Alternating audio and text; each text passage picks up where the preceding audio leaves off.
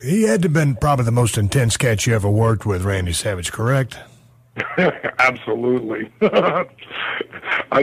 I'll give you how intense. At Thanksgiving, like our angle had started on my birthday in April.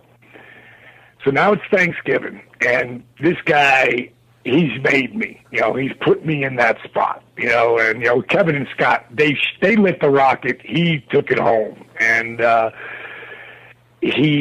had a lot of people back then. Remember, we all had pagers back then, so I was getting all these pages from people. Happy Thanksgiving, D. Thanks so much for helping me, get in the company. I helped like 30 guys get jobs, so I had a lot of guys that were, being very appreciative at Thanksgiving time. I'm thinking, who am I thankful to? After about like the 28th one, I'm like, fuck, who am I thankful to besides Dusty, Jake, my family, people who know, because I would tell them all the time.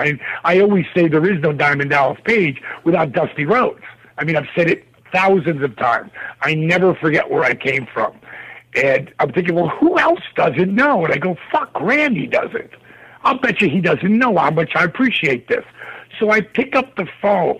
And I leave him a message. I go, hey, Randy, this is going to sound really corny, but, I got a bunch of people tweeting me, happy Thanksgiving, and thanking me for helping them out, getting a job here and blah, blah, blah. And I'm thinking, who am I thankful for, man? And I'm thinking, fuck, Randy Savage, dude, I got to call you and thank you for really helping me get to this spot.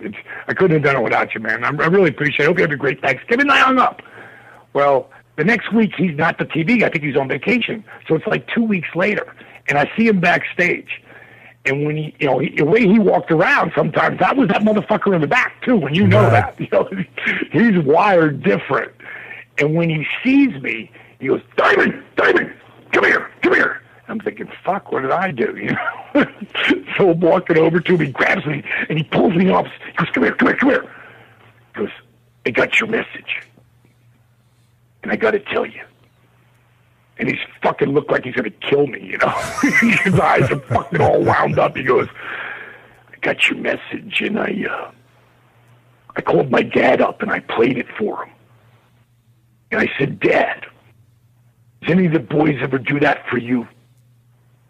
He goes, no, Randy. He goes, I never even heard of that before. And he goes, that's what I thought. He goes, Diamond, I just want you to know it meant a lot. And he gave me a really big hug. It was like, that's how intense that cat was, Man, I tell you what, I just, I remember you've told me that story before, but I always love hearing that. And, that's, that was a heavy duty cat. I wish he was still around.